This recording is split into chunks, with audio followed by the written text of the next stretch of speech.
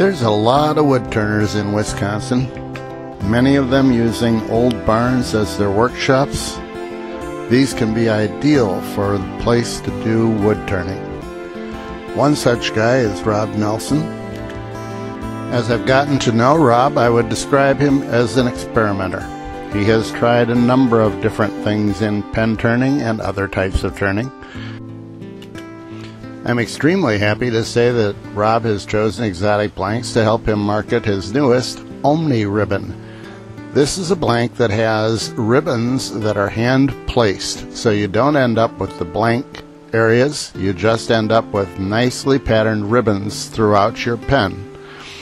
We think that this will be a real hit with the pen making community. I know if I had had it when I was doing shows, we certainly would have been able to sell it for very good prices. So stick with me and let's take a look at turning it and introduce you to Omni-Ribbon by Rob. We begin with drilling the blank, and as you can see, with normal sharp drill bits, this comes out in ribbons and it's extremely simple to drill.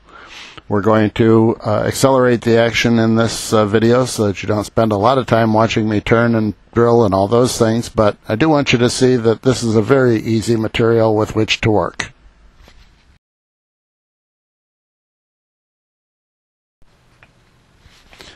Once the blank is drilled, it's just a matter of turning it, and like most resins, this is easy to turn from both ends. I turn the two ends off and then go in and turn the middle down, and that's the way I typically do most resins. This particular material is made of alumilite. There was some confusion early on as to whether it was actually alumilite or alumilite-like. It is an alumilite blank. So those of you who have turned the alumilite products understand that this is very, very simple to turn. Comes off in ribbons, and virtually anybody can make a pen out of it. So as you can see, it's coming off in one long ribbon when I turn it, and I try to get it done relatively quickly here. This is double speed.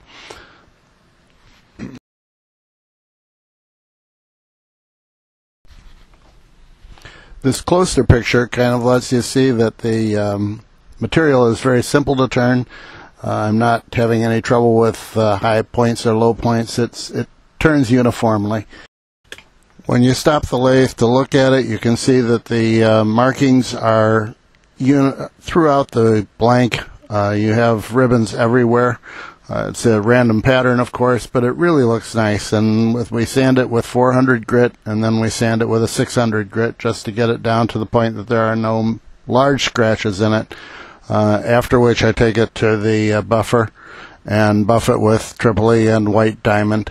It's a very simple material to work with. As I said before, it is alumilite. It's a black alumilite, so it's very simple. There are 6 colors at this point. We have black and blue and violet and red, orange and green. So take a look at them. I think you'll find that they're really a beautiful blank to work with.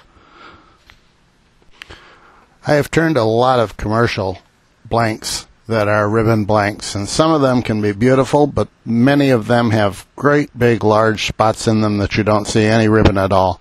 And that's why I think this is going to be so well received by most of the guys who sell their pens. It really is ribbons all the way around it and looks very, very nice when it's finished. So take a shot at it, see what you think. This is Ed from Exotic Blanks. Once again, I thank you for watching.